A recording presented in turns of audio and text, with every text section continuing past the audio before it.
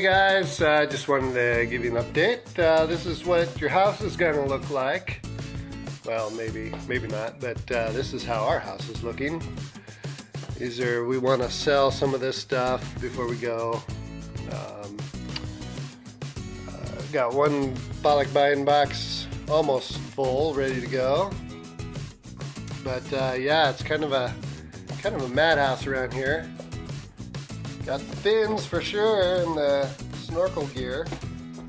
Look at that. Philippines wall map. Ready for the new place. But yeah, we've been doing our best to clear everything out. Say hi. This is a mess, but it actually looks a lot better than it did. So, but anyway, part of the fun of moving to the Philippines. All right, guys. Hey guys, real quick update on what's going on with us. Getting our bollock buying boxes packed up. I think we got 2 more to go. One's going to her family in Butuan City. The others are coming with us.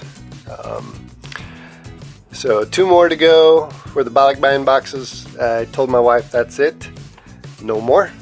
But basically with the bollock buying box, you can fill it with bricks if you wanted to. There's no real weight limit on it, so that's a good option. And it's about $60 a box from Oregon. I don't know about the other parts of the country. You'll have to contact LBC.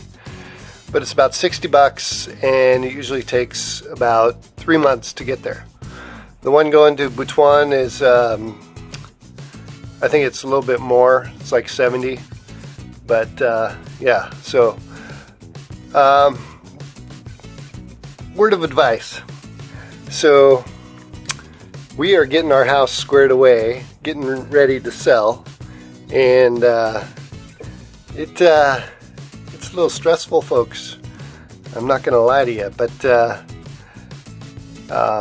if you're thinking about moving to the Philippines, like 2 years, 3 years, 4 years, 5 years, start now. Start downsizing, because we are actually going to Mexico for our 10-year anniversary that we paid for before we found out the news that we're moving to the Philippines.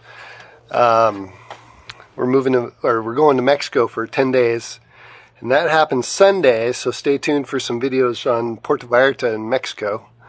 But we already paid for that, so it's kind of jacking our preparedness for getting prepared to move.